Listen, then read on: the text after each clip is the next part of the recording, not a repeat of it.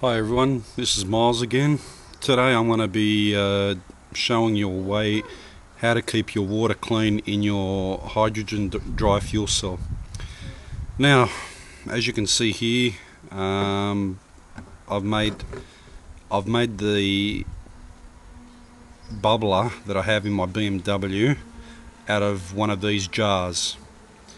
Now, some people are making stainless steel bubblers, some are making plastic bubblers. I don't really like that because I like to see my bubbler working, and I like to see what colour the water is. Now, the way to keep your water clean is this way.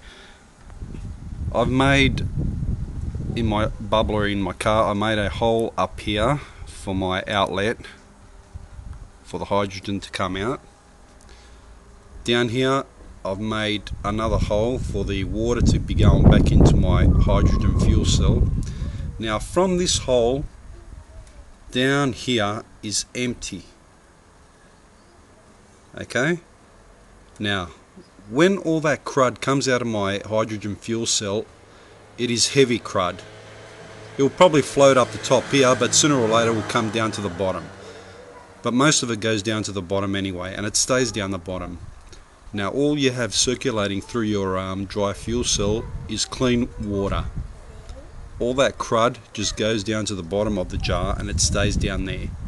So when you're building a bubbler, make sure all your pipe fittings are up high. Okay, not too high because you need to put water up here. Okay, all this space down the bottom, leave it. It's going to have water in it, and it's going to have all the crud going down to the bottom. So that's the best way of keeping your water clean. I'll show you my one now that I have in the car.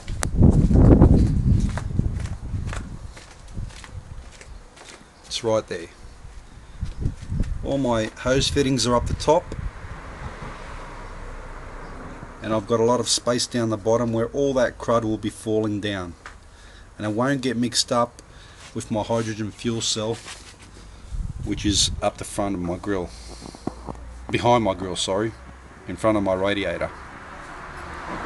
So I've always got clean water circulating through my hydrogen fuel cell. I can see a little bit of crud down the bottom, but that's okay. It won't go back into my car, into my fuel cell. So that's one way of keeping your hydrogen fuel cell clean.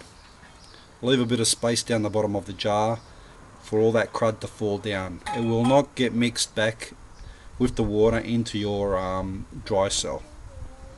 Thanks for watching.